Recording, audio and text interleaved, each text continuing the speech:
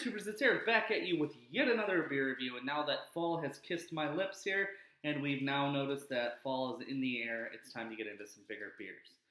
It's been nice doing saisons, and yeah, I did a good amount of stouts and barley wines and stuff too through the summer, but today we're looking at the latest release from Goose Island. This is the Muddy Imperial Stout. This is an amplified sweetness with licorice notes. So this is an Imperial Stout. I think it's a take on what they brewed many years ago, like Big John without the cocoa nibs. They're just using brewer's licorice, or this is just one of their base Imperial Stouts that's entirely new to the lineup. Either way, it was bottled on August 6, 2014. I can smell the licorice.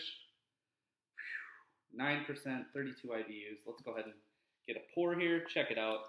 Yeah, it pours more of an Imperial Porter to me, but it is opaque in the glass. It's got some nice, fingers worth a head. Big brewer's licorice note.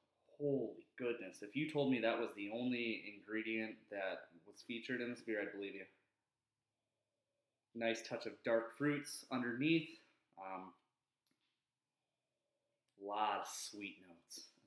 Some of that caramel, chocolate. Definitely dark fruit sweetness coming through this one. This one does not really wow me in the nose. I'm a little worried by how sweet it smells, so let's go ahead and get the taste. Cheers.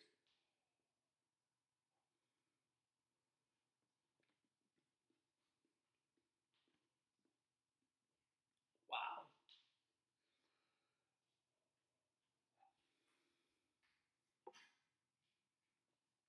Yeah, immediately you're smacked in the face with that brewer's licorice, and if you don't like a black licorice or even a licorice in general flavor, you're not going to like this one. I don't dislike it. I just don't like it to be the main dominant featured theme in a beer. You know what this tastes immediately like to me? This tastes like a half-assed Dark Lord. It packs the sweetness.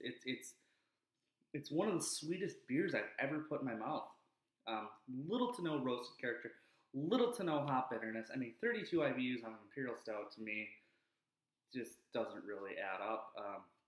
I don't know really what they were going for here. They're definitely going for a sweet beer. It does say will remain fresh for 180 days after the bottle on date. That sounds really AB InBev and really Budweiser. So they're saying 3 months from now is when you should drink this 9% Imperial Stout. Or between now and then. Yeah, I'm just, whoa. Brewer's licorice, sweet molasses, sweet sugars, dark fruits, plums. But that licorice is truly the main thing here, and it's really detracting from everything else that makes a good Imperial Stout. Wow, really disappointed in this one. Really don't even understand releasing it. I'd rather have more Big John or even Night Stalker at that point, and you can almost scrap those and just make more Bourbon County. All right, well, that's my little rant about the Muddy, the latest Imperial Stout from Goose Island Brewing Company. I don't really know how to rate this one, guys.